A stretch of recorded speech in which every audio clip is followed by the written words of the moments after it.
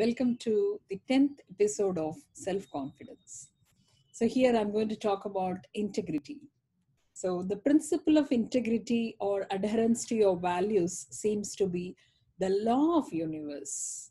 Whether you violate or compromise your integrity for anything, there seems to be a great power or force of retribution that will not allow you to get away with it. So, integrity seems to be an absolute requirement for successful human living.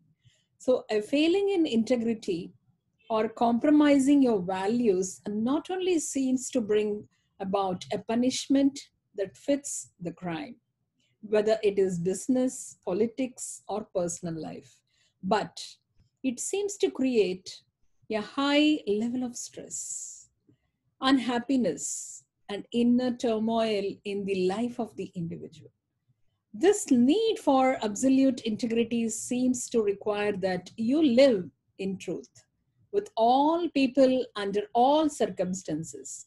Living in truth means that you never live a lie. It means that you never compromise your integrity for the sake of job or money or a relationship.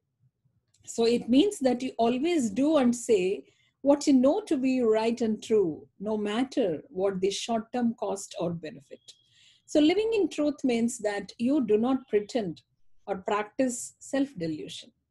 You face life, your relationships, and your circumstances exactly as they are, not as you wish they would be. Living in truth means that you never stay in a situation that makes you unhappy or which you feel for any reason is wrong for you. So you need to follow integrity.